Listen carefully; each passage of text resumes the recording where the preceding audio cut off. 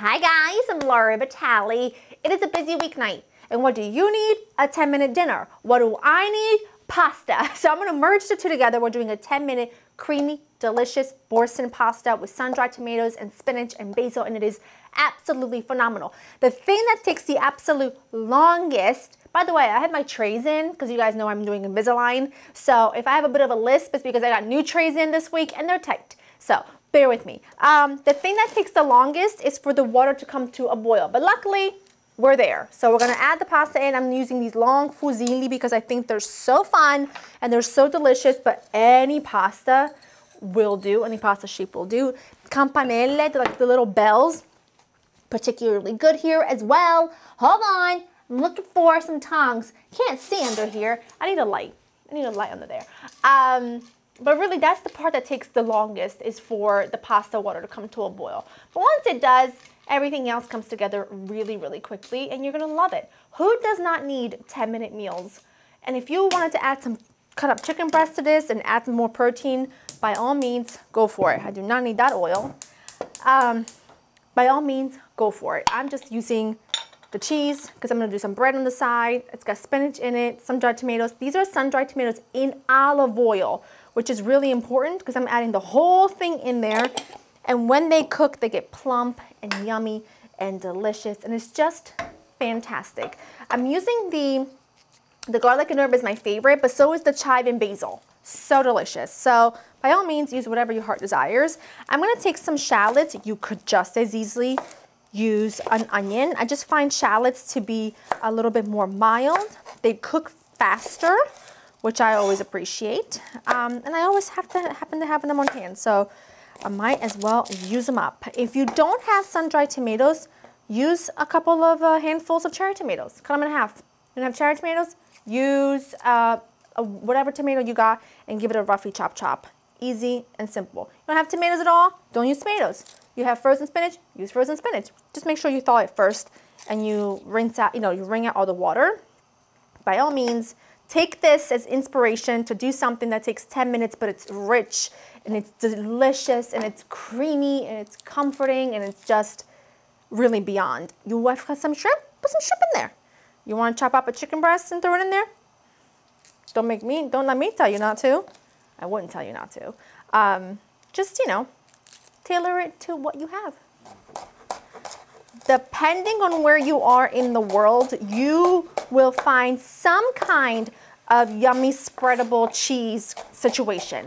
I really like boursin, but like I said, you might find something completely different, but it would work anyway. So use whatever you find, whatever you've got on hand. It's just so nice because it gives you all of the creaminess and the richness and the flavor with just really one ingredient. So shallots are all chopped up, adding them right in with the sun-dried tomatoes. And I'm gonna chop up some garlic as well. And it already smells so delicious, so delicious. Adding the garlic in, and I'm also gonna add a few leaves of basil. This just kind of infuses the oil, gives you flavor from the off, Oh, it smells so good. Honestly, you don't wanna add the boursin, add the pasta directly to this, okay? A little bit of pasta water, some Parmigiano. How bad can that be? Not bad at all. That looks great. I'm gonna go ahead and add all my spinach, which I know looks like a lot, but you know what happens to spinach? It is gonna turn out to be nothing by the time we're done. It cooks down really, really quickly. I wanna hit this with a pinch of salt, not a lot, because you're gonna add a whole thing of boursin and you already salted your boiling water, so I don't wanna add too much because otherwise, well, it'll be too salty. Nobody wants that. So, just gonna mix this in here until the spinach is wilted, and then we add the boursin. As you can see, the spinach has cooked down to practically nothing. You're gonna take your boursin, stick that right in the center. I'm taking some of that starchy pasta water, running it around the edges, like so. And then just work it in until it's all melted and gooey and delicious and creamy, and it will come together. You're just gonna have to give it a minute. And we've got some Parmigiano on hand. The pasta is almost ready. and then it's done. And just you wait until you taste this because it is so delicious. You cannot even imagine. It just all somehow works together so well. And I love a good pasta dish that feels luxe, you know, feels rich, feels luxurious, but I don't got time. And when I'm hungry and I don't have time, it's the worst.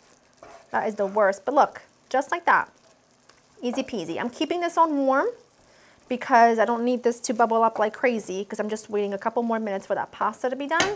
And then we basically unite everything and then we pull it all together.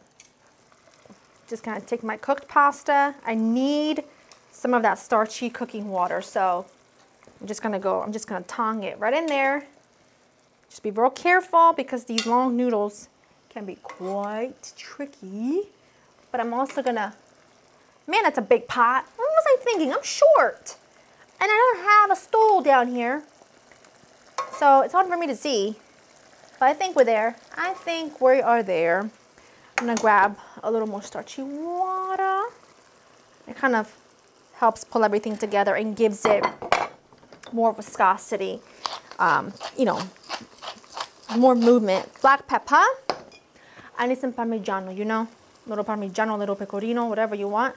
I grated it on my thick box grater, so you know it is gonna be good. Oh yeah, oh yeah, it's so yummy. If you are gonna double up this recipe and use a whole pound of pasta, which I only use 8 ounces, I mean the smaller batch, use obviously double everything. 2 boursin and all that jazz, because you need all that. Look at down here. Look at this saucy, saucy goodness. You see that?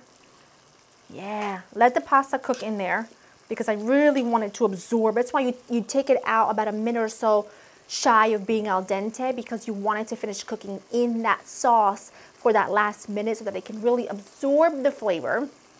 The sauce will sort of cling to the pasta and then just be delicious. So give it a minute and then we serve. That looks just glorious, if I do say so myself. I'm trying not to scrape my pan, okay? Don't come for me. Look at that. You know that's gonna be good. You know that that's gonna be good. I don't have my grater for my cheese. It's okay. I need a little heat.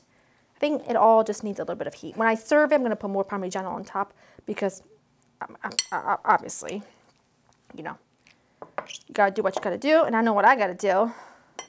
All right, hold on, because it's gonna be hot. That literally, the pasta water having to come to a boil took the longest of everything else.